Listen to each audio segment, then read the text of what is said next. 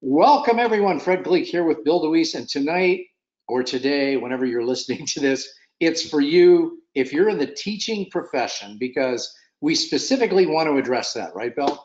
Yes, I'm a former teacher myself, and if you are involved in any kind of teaching, coaching, mentoring, it doesn't have to be an academic environment. Teachers come in all from all types of different environments. I think you'll find out that you have a pretty handy skill set already in place that will help you into voiceover. Perfect. And your questions will come later after Bill goes through a little bit of the presentation, so don't worry. Plenty of time for questions at the end. Thanks, Bill. All right. Well, are we? Is it time? We're, we're not we're not quite, I guess. Let's Oh, get okay, people. okay. And We can. let's see here if we've got people, Jennifer checking in. We've got people from all over the place, quite a few people. And so we're going to wait till the top of the hour here and You then get know, started. Go ahead, Bill. what we could do in the meantime is just to get started. You could just say your name, where you're from, and what your teaching background is. Yeah. What is It your doesn't have to teaching be a background? long, just a few words. Yeah. What is your teaching background? If you're on this webinar, we're interested to see what your background is from a teaching perspective. If you want to put that in the question box, I will be a retired minister, Joe says, okay? Ah, Go yeah, ahead. very good. Well, then you may have to be on the next webinar as well. Um, Yeah. corporate sales trainer. Okay, Richard, I did that a little bit myself. Taught people how to be a chef. David, I like that. You can Oh, go. wow, that's awesome. Yeah. Current 7 to 12th grade social studies teacher from Kansas. Cheryl from Canada, not a teacher, but was customer service coach for a call center. That qualifies, definitely. Absolutely. Army trainer, corporate trainer. There you go. Oh, nice. Taught some corporate technical training, Charles says. Retired music teacher, also makes perfect sense. From Germany, he's a dance, or Henning, he's a dance instructor, musician and guitar teacher, Joel. Very Gotcha. good. Corporate IT training. Yeah, all kinds of people. Really appreciate Karate Sensei. I like that. Luke, Mm-hmm. there we go. Substitute teacher, Chuck. Tom, I can't get to all these folks. I apologize. Robin Berry, band director. Hey, Robin. So there you go. Lots of different people. And again, I'm sorry if I couldn't get to you because I'll let Bill get started because there's a lot of good material. Go ahead, Bill. All right. Well, welcome. We're so glad to have you here. And again, welcome to Teacher to Voice Talent. And there's a very specific reason that I'm doing this. You know, it's interesting when I got involved in voiceover, which I'll talk more about in just a moment. I had no idea that my previous experiences would translate so strongly and so well into voiceover and teaching. My goodness, most of what I do today, I can look back to my teaching career and realize that I'm using those skills. So I want to talk about that and also give you some information that will help you as you think about possibly whether it's transitioning into a full-time career as a voiceover or as a supplemental, as a side gig, as a side hustle, as they say. And just to give you a sense of where I'm coming from and why I'm talking about this, my background, and I've done quite a few things, but I'll make this very brief. I really started off in broadcasting, in radio. And though I've had just about every position known to man within a radio station, I spent most of my career as a program director, which means that I was in charge of hiring and developing talent. And so that's really where my teaching career began, helping men and women understand what it means to communicate and connect with an audience over a broadcast medium. I did that for about 11 years, and then I ended up going into academia. Actually, I taught at a small private university here in the Chicago area, Olivet Nazarene University. Came here in '91, and it was kind of a dual role. They had a FM radio station that they broadcast to the Chicagoland area with, and I managed that station, but I also taught. I carried a half load of undergrad work, teaching undergrads communication, primarily communication-based courses and broadcast-based courses, but also I had an MBA and would teach in the evening and moonlight in the MBA program where I taught marketing management and organizational behavior and all kinds of classes actually in the MBA program. And then left that in about 2005 and spent a short while working for a business consulting firm just outside of Chicago in Buffalo Grove, where I would meet and talk with and help to coach business owners. And then spend some time in corporate instructional design, where we would help Fortune 500 companies build high performance learning environment. And actually, during that time, I was working on my PhD in education with a emphasis in training and performance improvement. And the company I was working for went out of business. And this is 2006. I was 46 years old. And at that point in time, I figured I would take a leap. Well, actually, the leap had already been taken for me. And sometimes we get really brave, when the bridge is when the bridge is burning behind us. And so I decided to pursue something I'd thought about for a long time, but frankly, I didn't know if I had the right stuff. And that was to be a voiceover talent. Well, I started in 2006, and 14 years later, I have recorded thousands and thousands and thousands of projects, most of which are educational in nature, which brings us to this webinar. And I've done projects for recording educational materials for highlights for children, for also National Geographic to be used in middle school settings, but also I do a lot of corporate work, and everybody from BMW to Microsoft and just about, sometimes I feel like I've worked at some point for every Fortune 500 company, and that's really not much of an exaggeration, if an exaggeration at all. And here's the crazy twist. I never considered that my extensive background in education would be such a huge plus. I had no idea. And I wanted to share with you why I can see from my experience and understand that having a background in teaching, and by teaching, I don't necessarily just mean a formal academic environment. It could be, as we heard some of you tonight, corporate work or pastors, in a religious setting, or it could be any number of things. But if you've coached or mentored or helped people to learn and to understand concepts, voiceover could be a great option for you. First of all, there is more content. There is more educational content being created today than ever before. I remember e-learning was a new thing, like at the end of the 1990s, transitioning into the new decade. The idea of learning management systems and e-learning was a relatively new concept. But what has happened over time, and you guys all know this, is that the content is so much easier to create, especially video content. It used to be extremely cost prohibitive for companies to create, internal training. And if you weren't a big company, you probably didn't have internal training, at least media created. But nowadays, it's cheap. Everybody can create it. So they do. And therefore, that drives demand for voiceover work. If it wasn't for technology, I wouldn't have had the opportunities that I have, nor would you have the opportunities that now you're being presented with. The other thing is, you relate to the audience. You've been through their life experience. You didn't just fall off the turnip truck. And so you know what it's like to teach and coach and mentor. You've been there, done that. You even, I'm speaking in broad generalities, and maybe I should speak more of myself. But when people hear my voice, they can relate to it because, again, they can tell and sense that I've been there, done that, and that I'm not just, like I said, just fall off the turnip truck. And that's those of us who have taught and have that life experience. That's something that we bring to the table that clients love to have. The vast majority of voiceovers are instructional content. A lot of people are very surprised to hear that.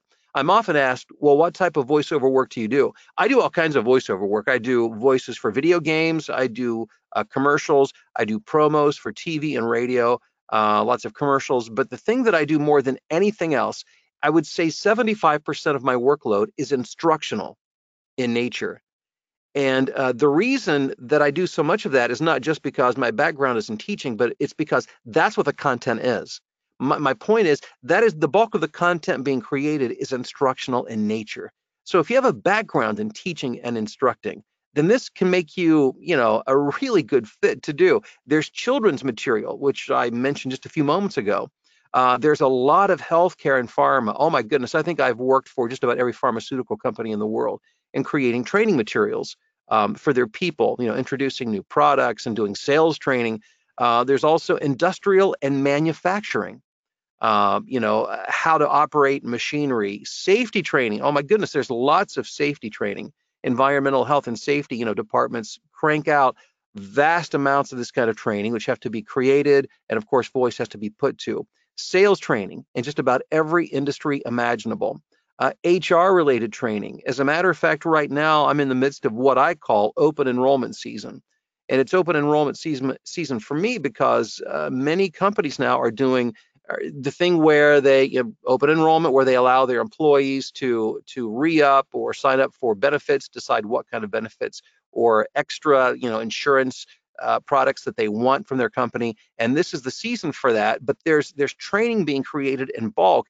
And just today, well, let me throw some numbers out there. Last week, I made $12,000 recording voiceovers. To be exact, it was like $11,963, but very, very close. The vast majority of that was internal corporate, HR, open enrollment. Just today, well, this week I've recorded nearly $7,000 already on Wednesday, about $2,000 today. And I recorded a number of open enrollment projects. And my point is this: I'm not throwing around numbers to impress you. I'm saying I want to impress you with the fact that there's a lot of corporate training material out there to be recorded. Some more reasons why voiceover can be a great option for a teacher or a coach or a mentor. You understand how to connect with an audience. You know what it means to communicate. You understand the role of emotion in communication, that it's not just connecting with the head, but it's connecting with the heart, giving people a reason to listen and to pay attention, helping them to understand what it means to them. Obviously, somebody else is giving you the words, but you have the intent. You understand what's going on and can communicate effectively. Many of you come from backgrounds in industrial background, manufacturing or safety, or a background in sales or human relations. So, or human resources, I mean. So not only is the content being created, but you've lived this, much of it. And by the way, you don't have to be an expert in all of these genres to do this work. I have never worked in the pharmaceutical industry. I have never worked in an industrial setting. I've never worked in human resources, but I have recorded hundreds and hundreds, if not thousands of hours of content, of which I did not understand the content, but I understood how to talk to the audience. Again, I didn't understand the content, don't have to be a subject matter expert, but I understood, which you do as well, how to connect and communicate with the audience. Now, here's the number one reason clients like talent with real world experience like us is that we understand customer service. And this is just a matter of having, again, been there and done that. We understand that clients like to be treated. And clients don't like flaky talent. And I'm using their language. I often ask my clients, well, why do you work with me? I love to know why clients think the way they do. It helps me in my marketing efforts. And the phrase that I've heard more often than not when it comes to clients talking about why they like to work with certain voice talent is they don't like working with flaky talent. So it's not always a matter of them saying, well, as a matter of fact, usually they're not saying, well, Bill, you have a great voice, you're so talented. What they say is, hey, you get stuff done. We can count on you. When you set a deadline, you do it and you get it done. So having disciplines in place, which being a teacher, you most likely do, you understand how to get things done that you commit to to getting done. And clients absolutely love that. And when you can deliver, you can repeat, you get repeat clients and create a really strong customer base. I want to turn a corner here just for a moment and share with you a little bit from a performance standpoint to help you understand really what it takes to develop as a voiceover communicator, because many people mistakenly think that it's about your voice. In other words, they think it's because they have a good voice or that they need a good voice. And then they become overly obsessed on their voice because they think the better they sound, the more clients that they'll get. And that is actually just the opposite. Clients really could care less what you sound like. They may use language like, hey, you sound great, we love you. But what they mean by that is you connect. I believe you when you speak. I believe you when you speak. And that's what it's all about as a voiceover talent. So how do you get to the place of believability and getting beyond what you sound like? Because again, the vast majority of people that don't have a background in voiceover, they see voiceover as standing on a stage in front of a curtain, in front of a microphone, projecting to the back of the room as performing a script. But that's not how to get work in voiceover. Here's how listeners must perceive you as a communicator, as somebody who's not up front doing the song and dance, the dog and pony routine. They want somebody who understands what it is, the story they're telling. Imagine yourself not being in front of the curtain, but behind the curtain, being able to watch a video presentation that your audience is. But instead of upstaging the video, you're explaining it to people as they listen. It's a completely different dynamic. And as teachers and as communicators, that's something that we all have experience with. And that's what clients are looking for. Somebody who they want to perceive that you understand and that you're speaking with them and their audience one-on-one. And again, that's something as a teacher that you understand. Let's talk a little bit about what you need to get started in voiceover. And thankfully, it's not as much as you may think. You do need to have a basic skill set when it comes to computers. And my guess is most of you already do. And when I say basic skill set, what I mean is if you own a computer, a Windows computer or a Mac computer, you understand things like how to operate a word processor, maybe a spreadsheet, but probably don't even know how to, need to do that. But you understand what it means to get on the internet, to operate a browser. So if you can operate a browser, you understand how to get on the internet, and you can use like Microsoft Word. Those are the kind of basic computer skills that I'm talking about. Uh, Beyond that, learning how to record and edit audio. That's something that most people don't learn to do throughout the course of their, of their life, unless they're looking to get into audio specifically. So most of you probably come with basic computer skills, but you may not come with audio recording and editing skills. But the good news is that can be learned. As a matter of fact, I have a coaching group that, I take from zero knowledge and help them to understand the basics of recording and editing. As a matter of fact, I didn't learn computer recording and editing until I was in my 40s at the time, and I'll never forget. I was terrified when I was first put in front of a computer to record and edit audio. It was a whole brand new thing to me, but within a few weeks I was up and running. So that is something that can be learned. I just want to put your mind at ease there. The other thing is learning some basic marketing skills. And again, what I do is not complicated. I have a background in marketing and I understand business, but what I do is not a convoluted, complicated, sophisticated system. The things that I do and that I teach my students to do are very straightforward. They're very easy to understand. They're not complicated by any stretch of the imagination, but most importantly, they work. So these things can be taught and they can be learned relatively easily. The other is the performance skills. And again, can be learned as well. Usually it revolves around the idea of me helping you understand that you're more than a voice. You're a person with experience and with an opinion and with a point of view, and learning how to connect with an audience one-to-one. So those are the basic things that you'll need to have or need to learn. The other thing is some equipment for a home studio. Now, home studio today, it used to be back in the day, I remember back when I was first thinking about voiceover a number of years ago, the pros talking about having to invest like $50,000 to have a good home studio. It was a whole different ballgame. Today, with the advancements of technology and computerization, what you're looking at is basically what I started with. I operated out of my home closet for 4 years in the bedroom, successfully, by the way. I built a 6-figure business operating out of my bedroom closet. And I used just a basic Windows desktop computer. You're looking at a notebook computer right there on the screen, which that'll work. It really doesn't matter, notebook or desktop. And what we have now that I didn't have back then is what you see here, and that's a USB microphone.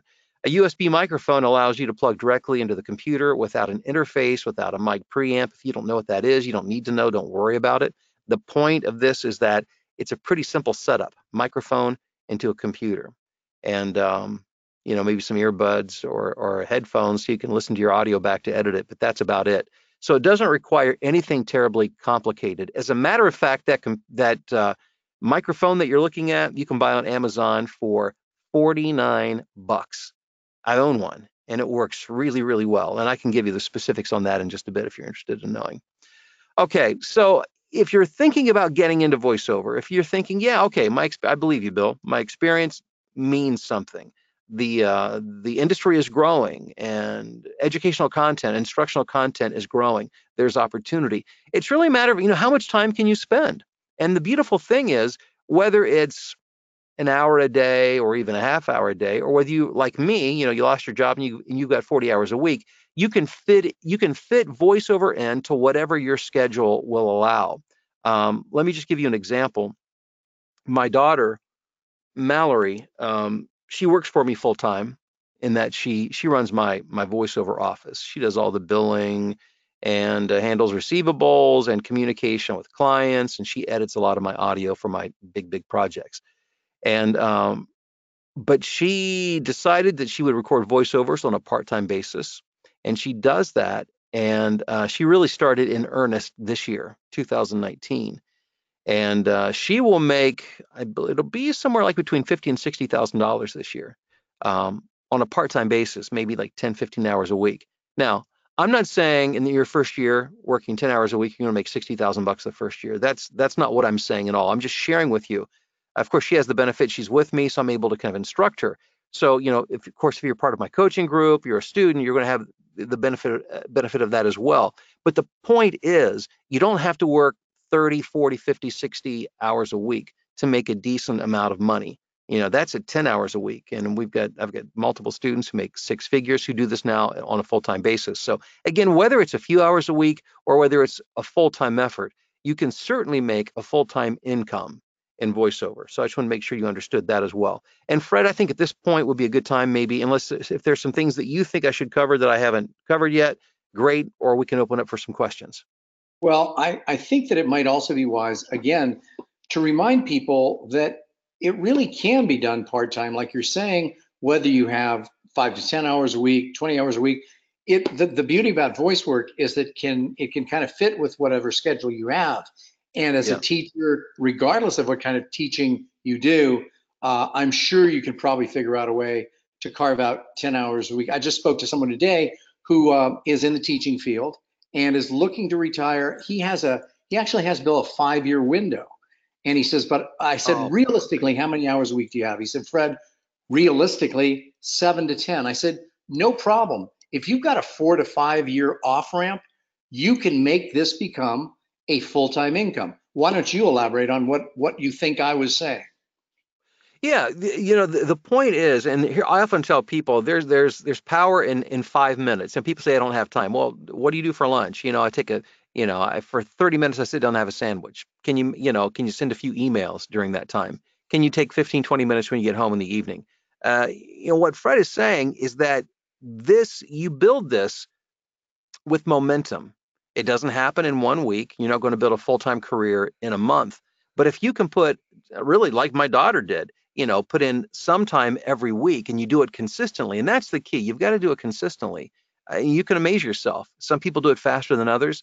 But the point is, if you can consistently invest a little time, again, whether it's 30 minutes a day or an hour a day, you can realistically build a full-time income with a little bit of time. Sounds good. Should I open it up for questions then, Bill? Yeah, I would love to. Yeah. Okay. A couple here. I see that I don't know what this name is, but technical question. Are closed back headphones needed so that sound doesn't, quote, leak back into the microphone while recording? You mentioned earbuds. No. Don't those leak sound? No. Yeah, no, I'm not using closed back headphones. Mine are open air. They're lightweight. They're comfortable. You don't need closed back. There you go. So Yvette is asking, do you recommend websites like Mandy for those who are looking to start off in VO? Well, we have a lot of things we recommend for people starting off, but what about Mandy, Phil? Yeah, Mandy has changed over the years. Here's the thing. I'll tell you what's easier than Mandy is just to go to Google. Wait. What is Mandy for those who don't know? Oh, I'm sorry. Yes, Mandy.com is a database of video production companies. That's all it is. It's just a big database. And you can just as easily as find those companies by Googling the term video production company. There's tens of thousands of them out there. There's no lack of them. Okay. This question from Luke, I'm gonna change a little bit, and basically he's kind of wondering about a specific area of voice work relating to anime or video game work, and it really brings up the bigger question of, do you select a niche in advance, or does a niche select you? Yeah, you have to allow the niche to select you, because what happens is most of the companies out there that create the content do multiple genres of, there are different niches. It could be, for instance, one production house may do TV commercials.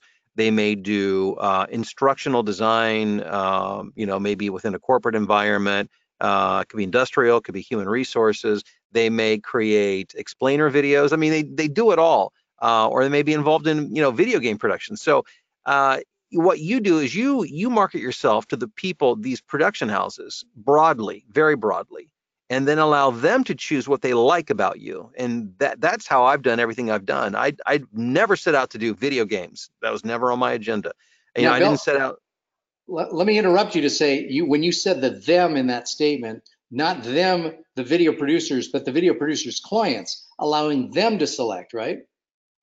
Yes. Well, it's really, I mean, it could be a combination. For instance, if I market to a video production company and they like me, what they'll do oftentimes is then they'll present a couple of their talent to their end client and make suggestions.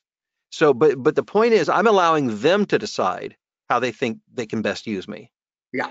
And it's, well, whether it's either the end client or the video producer, which is kind of the Yeah, intermediary. exactly. Okay, so Cheryl says, and Cheryl, this is a question we get asked a lot in our blueprint group that Bill will mention at some point. She says or asks, can you please touch on the best way to find and approach companies in an effort to do their training VO? Well, again, I would never encourage somebody to approach a specific genre. So, in other words, I do tons of training, but I don't approach companies with the idea that I want to do training for them. What I do is I reach out to a production house and I say, my name's Bill DeWeese. I'm a voiceover talent, and are you currently accepting voiceover demos? That's my entire pitch. That's my approach. And they almost always say, sure, we'll listen to it. And then I let them listen to it, and then they decide how they can best use me. And David's got a good question because we answer this one for people all the time. David asks, are audiobooks a good start or is it better to avoid them? Oh no, they're great. It's one of the it's the low hanging fruit. It's also the on the lower end of the pay scale, but it's just like any other career. You don't start off at the top. You start off at the bottom and you work your way up. And audiobooks are a great base, a great way to get started. Excellent. Okay. Uh, yeah, this Kent, I like this. It's a very general question. How do you recommend finding work? Well, kind of going back to what we were just saying a few moments ago, it's really, I primarily focus on video content producers, and I reach out to them and I ask if they're accepting demos. And that's one of the big ways to get work. Of course, there are online platforms. There's acx.com, which is especially for audiobooks. There's fiverr.com, which is, I think, the best freelance website to get started with. There are voiceover platforms, what we call pay to play, where you pay to be on there to get opportunities, like voices.com and voice123. So there's not one answer to that question. And that's, I call it the spokes of the marketing wheel. There's a number of spokes out there that can be utilized.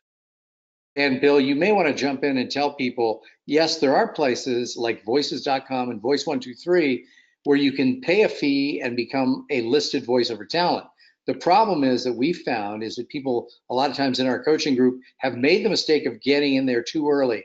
Why don't you explain how that progression works? Again, let's think of it if you were a Major League Baseball player. We've used this analogy a number of times. One of the worst things that could happen if you come out of high school or college is that you could be thrown into the starting lineup of a Major League Baseball team because there's development that needs to happen. And it's going to be very tough for you to compete for a spot to play. You need to play in the minor leagues for a while. And so with voiceover, it's the same thing. And when you jump into these big pay to play platforms, voices.com, voice123, they're extremely competitive. And there are things, there's a whole thing, there's like 3 or 4 things you need to understand. Your audio has to be pristine. Your audition skills have to be strong. You need a professional demo and you need to understand the platform. Usually nobody has any of these things going when they first get started. These things they have to be learned, and the audio has to be worked with, and your talents have to be developed, so on and so forth. When you start on a platform like, for instance, with audiobooks, with ACX or with Fiverr, you can get work without having all of those boxes checked off. But if you jump into pay-to-play sites, you're going to get beat up. And what's going to happen is you're going to think, oh gosh, why did I even start? I don't have the talent. I was never meant to be, which is not the case. It's just you jumped in too early. You didn't know what you were doing. You weren't ready. Yeah, I'm thinking that if there were a job out there that somehow you conned yourself into that said you needed 15 years experience in XYZ and you got in there and you had half a year's experience, you'd probably be in way over your head. Same thing is true here. Adam is asking, for you to reveal the exact name and number of the mic you mentioned for under $50 from Amazon that will get you literally, Oh Adam. yeah. This mic will take you all the way to $100,000 a year if you want to. So it's a Yeah. great mic, and it's called the Fifine. Is it KS? K670. There you go. Fine. Yeah, and I'll just put Amazon. You'll see it at Amazon.com. Yep, that's where you get it. So that's the place. Daniel's asking, what should those cold call emails asking a production company if they're accepting demos look like? Well, there's a lot of different ways, but Bill, why don't you explain at least one of them? Well, here's the thing. Really, the punchline, that's what you're getting to. The only thing you need to worry about is asking, are you currently accepting demos? That everything leads to that. Everything else is fluff, and you don't want to, in any kind of business communication, the less fluff, the better. So if you have a background of any sort in voiceover, which most of you I assume don't, but if you do, you could mention that you say I'm an experienced voiceover talent. If, however, you may not have that, but you have a home studio, and you could say, I've got a home studio and I'm highly reliable. I mean, you could share attributes about yourself that would be helpful, but only in a couple of lines. I'm talking about one paragraph, a couple of sentences, ending with, I'm writing to see if you are currently accepting demos. And then that's it. You're done. You're out of there. That's all you need to ask. Yeah, because regardless of your experience, regardless of your background, if they hear your demo and they don't like you, you're not the right person, right? That's exactly right. That's exactly right. Okay. Yeah, Joel says, I'm currently a member on voices.com, audition regularly. What other sites would you recommend checking out for auditioning for more work? Well, Joel, I think, I don't know what your closing ratio is on there. If you want to send it to us, how many auditions have you done and how many auditions have you landed? But probably you're putting the cart before the horse. So you Yep. probably want to leave the major leagues till after you attack and become successful as a minor leaguer. But if you want to put in what your close ratio is, how many auditions you've had, how many jobs you landed, that will help me figure that out a little bit better. Joe says, to make great income, do you need to get out of the local market? Well, that's the big difference between now and years gone by, right, Bill, in terms of what is local and what is the other? The thought local market should never even enter your mind. There is no local market. Everything's local. Doesn't matter. I sit in my little studio here in my basement out in the middle of a cornfield in Illinois. My clients are literally all over the world. It doesn't matter. I've never marketed myself locally because there is no local. Everything is my backyard now because of the internet. So if you're limiting yourself to a geographical area, you're making a huge mistake.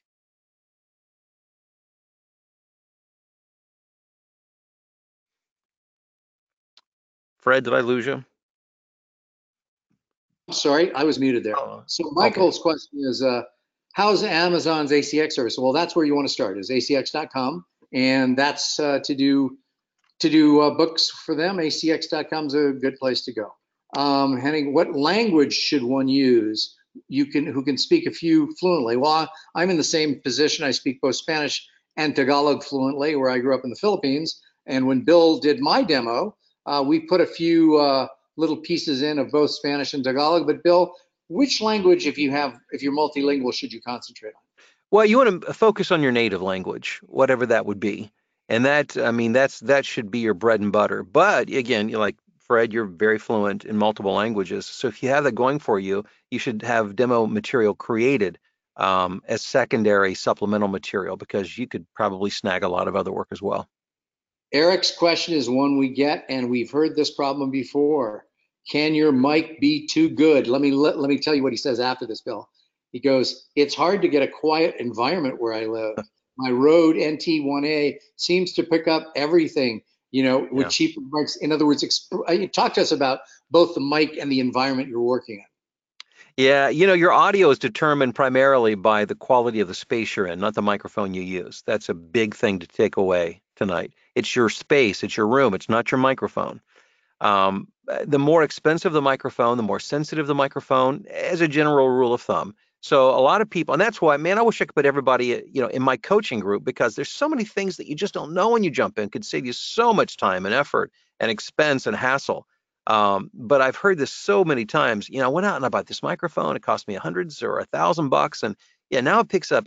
I hear everything. Yeah, because a $500 or $1,000 mic is not the answer to your problem. The answer to your problem is a good room and a solid microphone. I mean, literally. I mean, you can work with a $50 microphone and make a six-figure income. There's nothing wrong with your microphone, by the way. It's just you need good treatment. You need good treatment. But remember, the more expensive the mic, usually the better your room has to be. Here's a question I've seen twice now. How much business are you getting from your LinkedIn connections there, Bill? Yeah, I'm not aware of any work I've ever gotten from LinkedIn. Yeah, so this isn't necessarily the kind of business in which LinkedIn becomes even one of your primary methods of marketing. It Paul, hasn't for me. yeah, Paul says, I have 23 years of experience doing construction. Specifically, we've had annual corporate video training on equipment and safety many times over the years. Is this a form of experience I can exploit in a specific niche? Now, again, Paul, you want to let the niche find you, but great, you'll be much better at relating to and giving reasonable copy, a reasonable read on copy that's related to that field, right, Bill? Absolutely. I mean, yes, I would record demo material, to show off the fact that you're very comfortable with the terminology and such. Okay, so Anthea says, do you need more than a commercial pro demo in order to approach a video production company? I'm working on a narration demo now, but it won't be done till November. Now, remember, we have a theory, and Bill, you can explain it to folks within our group about what kinds of demos to do when and what to do in what order. Why don't you explain that? Yeah, first of all, your commercial demo reigns supreme over. You can build a career around a commercial demo, but when you're first getting started, you really don't even have to have a pro demo. It used to be you really did, but nowadays with all of the different platforms, with ACX and with Fiverr, which is a fantastic. I've got students making six figures just off Fiverr. You can get started with a DIY, do-it-yourself demo, and so I would get together a good, solid commercial DIY demo and I would put it up on Fiverr. I would create my own DIY audiobook demo, get it up on ACX. And then as you begin getting jobs and generating income, as a matter of fact, I started working with a student yesterday who through doing audiobooks, he had saved up $4,000 or $5,000.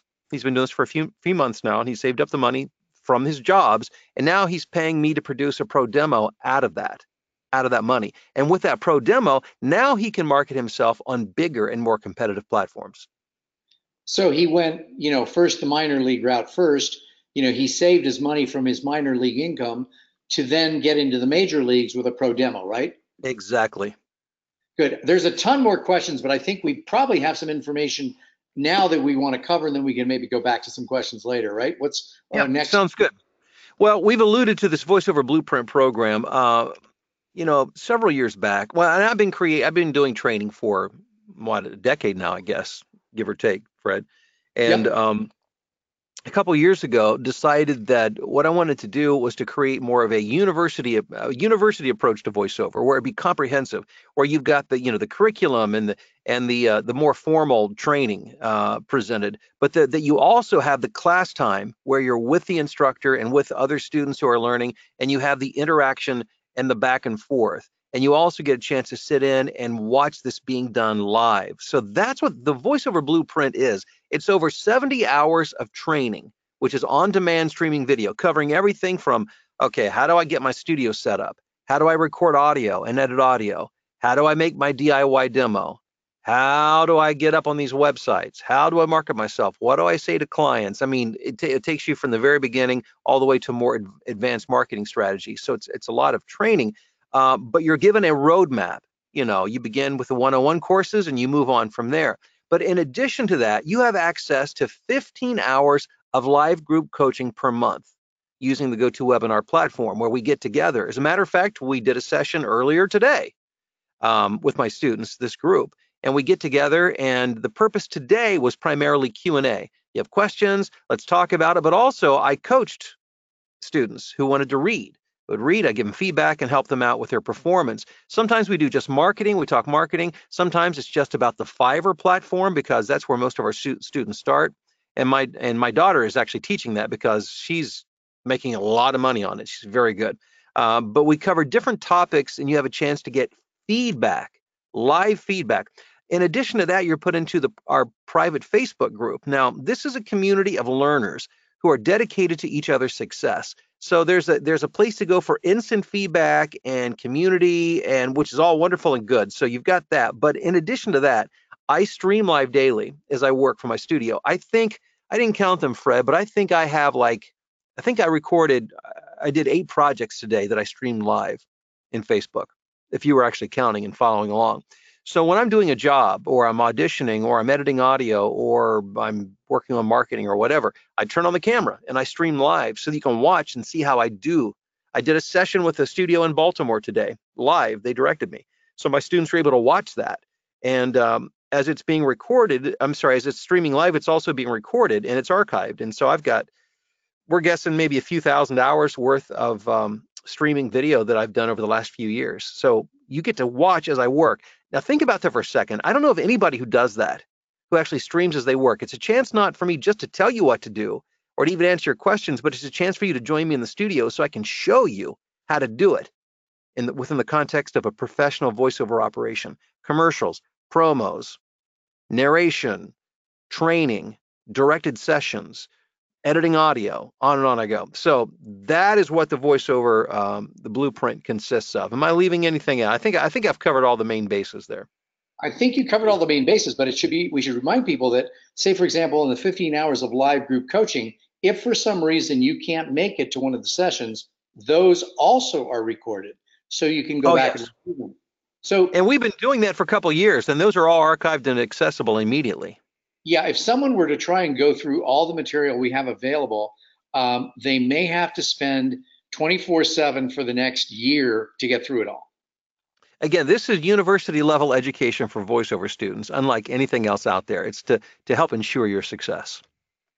Good. So now, again, not everybody, and again, we're going to be very, very upfront and honest with you. This is a program that you basically have to kind of apply to. And Bill, what I do, I take most of these calls, and you schedule a call, and I'll get on there with you.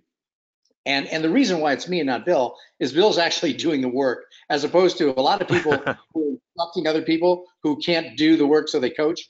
Bill's doing the work. But I like to see people who have the understanding of a couple things. And I think it's really important that we point these out. Number one is you have to have a very kind of long-term orientation, understanding that this business, especially if you start out doing it part-time, is a marathon and not a sprint. It's not going to get you rich quick. If you want to do that, go buy lottery tickets. This is not the business for you. And what else, Bill? I mean, it's long-term orientation. Also, the build-in income is exponential and can start out fairly slow. But this year, again, I know you're a little bit kind of shy to share your numbers. You're going to do close to $400,000 this year in voiceover business alone. Yeah, right. That's not voiceover training. That's That's actually recording voiceovers. Yeah, right. So it'll be close to 400,000 this year. And again, I've done it for 13 years. I mean, I didn't start yesterday, but I've always made money, and I've always made more money the next year. You know, I mean, there's never been a year where I've gone backwards.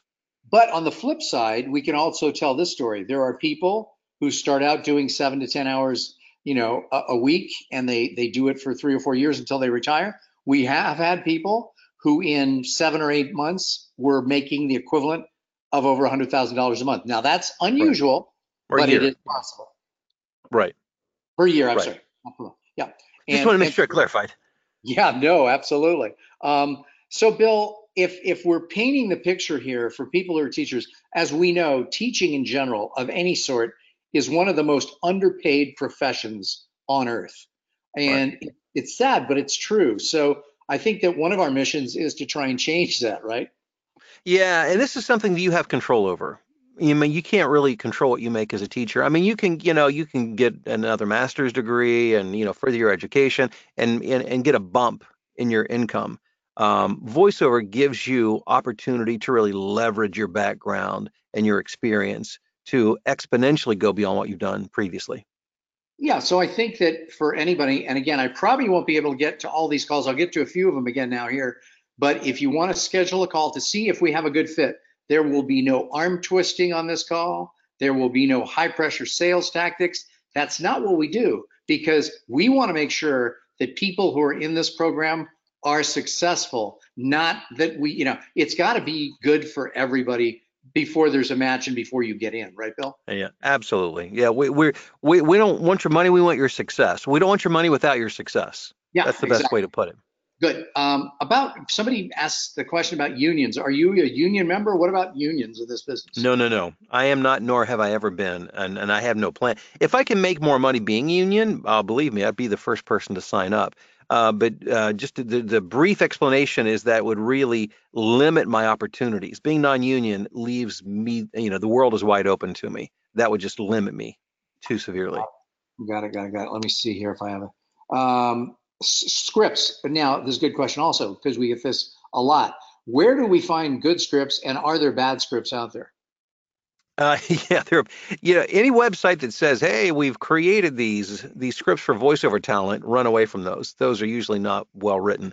The best way to get a script is to get a real script, and the best way to do that is to go to something like YouTube or iSpot.tv that has real commercials. All you need to do is find a real commercial and transcribe it. Use those. Use real scripts, not fake scripts.